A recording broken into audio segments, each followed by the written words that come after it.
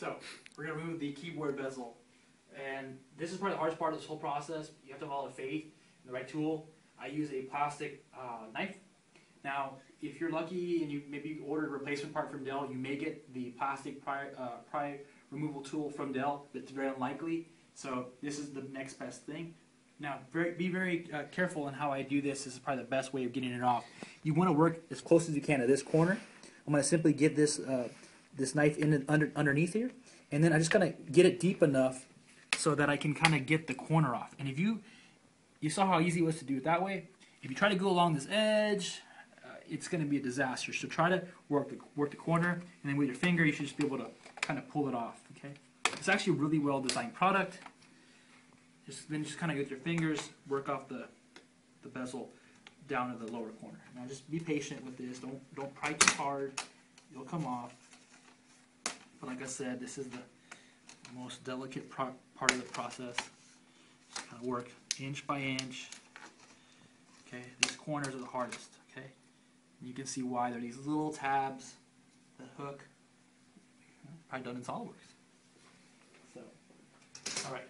So now that we got this exposed, there are 5 screws you got to take out at the bottom of the keyboard. 1, 2, 3, 4, 5. Okay, so all 5 of those have to come out. Let's get those out.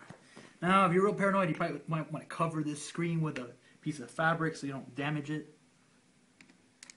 By the way, one thing you're going to notice about this keyboard is that it does include a tin keypad on the 17 and 15-inch versions of the laptop. Phenomenal. Love that. Get all 4 of these, or all 5 of these screws out.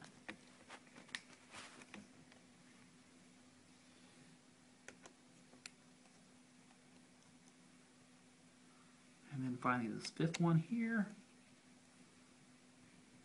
Alright, so those screws are out. Now, to remove the keyboard, you actually want to push down towards the bottom of the laptop. You can kind of grip it underneath here if you need to. Kind of lift up first, and then kind of push. There you go. And just kind of work it down. Okay, but don't yank it away yet, because there's going to be a cable right underneath it here, and you'll see that it's taped down here, and the disconnection point is actually on the motherboard below. So there's a little blue tab there. I want to just make sure I get my fingers on there pretty securely and pull that up. Okay, work back and forth slowly, and it'll come out. It's a ribbon connector. Okay, so be very careful not to bend that after you pull it out. Put this somewhere safe after you're done. I'm going to put just over here. Alright, so where's that memory? It's right here. It's stacked differently than the secondary side. Alright, so we're going to just work from the top. We're going to just kind of move the clasps to the side. It's a hard word to say. Clasps. And then pull it up at a 45-degree angle out. Oh, if you really are interested in saving this RAM and not messing up your new RAM, definitely ground yourself with an anti-static bracelet. We're on a protected table here. It's floating.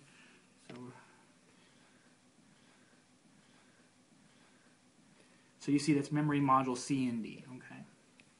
So we're going to take our RAM, match up the notch,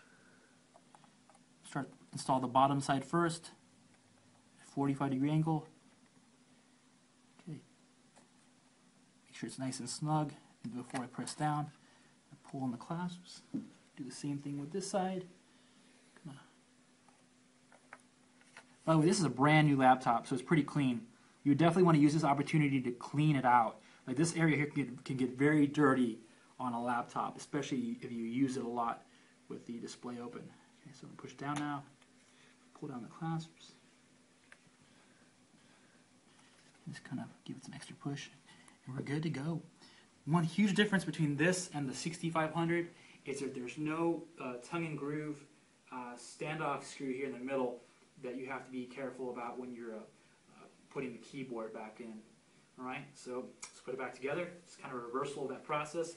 We're going to kind of get this in this position like that, and put the ribbon connector back in. I would avoid using any metal like tweezers to get that in position. There you go. Look pretty flush. Nice. Cool. So make sure there's nothing under the keyboard. nothing sticking up. You want to wedge it here against this back corner. You want to get the little tabs underneath the support.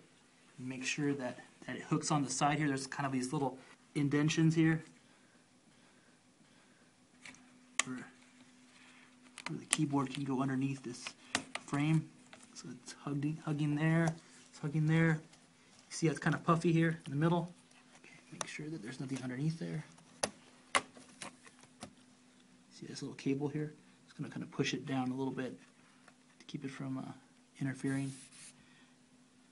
Make sure that this cable has enough room. We'll put it back in.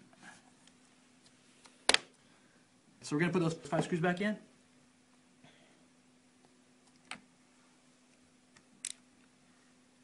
Again, don't do these too tight.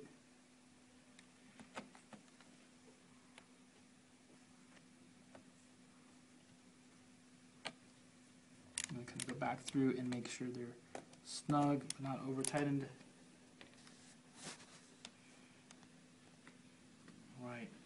So making sure the keyboard doesn't seem puffy, or just to verify nothing got stuck underneath it. It looks pretty good. I'm going to put our bezel back on. My technique is to put the bottom on this bottom part first, just kind of get it in the rough position, and then kind of roll it towards the top of the laptop. Seems to work best. Kind of a consistent Dell design philosophy. Make sure all those are in there. Beautiful design. It works really well. Looks great. So now we're going to close it. Put our excess memory away. We're going to put the battery back in.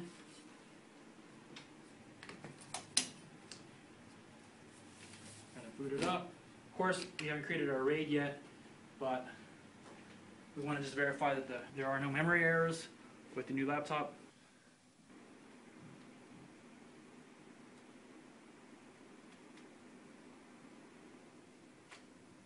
Perfect. So you'll get this warning here. It says the amount of system memory has changed.